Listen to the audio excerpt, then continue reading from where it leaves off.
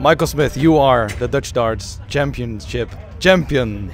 After 5 years of not winning a Euro Tour title, finally you're back on the Euro Tour title streak. How does that feel? Really good. It's been 5 years without one, and to win number 5 today, I'm over the moon. I might not look it because I'm drained, but I'm ecstatic to win it. I'm so chuffed I won it.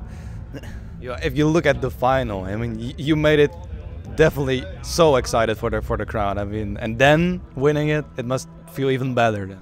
Yeah, of course. I wasn't getting nervous, but I was getting a bit edgy because every time I left a double, you checked out 128 or 130, and then I missed it 80 to win 8-6, I believe. And then, luckily enough, when he left that 132, I thought he'll check it, so you have to check the 104. Luckily enough, the treble 19 went in. I thought, right, you've got one chance, don't ruin it. Luckily enough, he went straight in the middle. Yeah, you didn't ruin it. About that 80 finish, it was your first match dart. Usually you would go top stops. What made you decide to go for the treble 20 now? No, I always go treble 20. Never go top stops, unless the only time I go top stops is 131, 134, 137. The only times I ever go top stops. So double 10's my favourite double, so I always go treble 20. It was just a poor thrown dart, the first one. Second one blocked it completely and he had to move, and it's not nice when everyone's asking you to miss and you've got to try force a dart over something else. But yeah, he went 7-all and I managed to get lucky in the end. Yeah, well, my bad about that. I was playing against Danny Noppert, the guy who beat you in the UK Open final.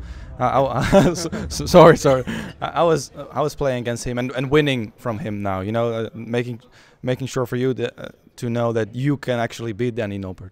I've beat Danny before. I've beat him a few times before, but I don't hold grudges and I have no revenge. And that game was a revenge. Yes, he beat me in the UK Open and he beat me last week in Prague. Beat me the first game. So just coming here, I knew I was playing well and I struggled the quarters and the semis, but I knew how to push on and win. And luckily enough, when I had the chance, I did. And yeah, to finally get my name back in the European, it is massive. It doesn't matter if it was against Danny or Michael or whoever. It's not just winning here is massive now. Yeah, I noticed you were getting along with Danny pretty well on stage. Well, at least in the beginning of the game, you know, shaking some hands while when Danny had some good finishes. I mean, that's surprising in the final. No, that's his darts. He did 2 really good shots while I'm sat in a double under pressure. If he misses that, I'd probably talking about an 8-3 win now, 8-4 with some of the finishes he did. But twice we had to shake hands because he kept going to my table trying to drink me water. He kept forgetting that he's on the left and on the right. But it's a little joke. You can joke, why not for a win?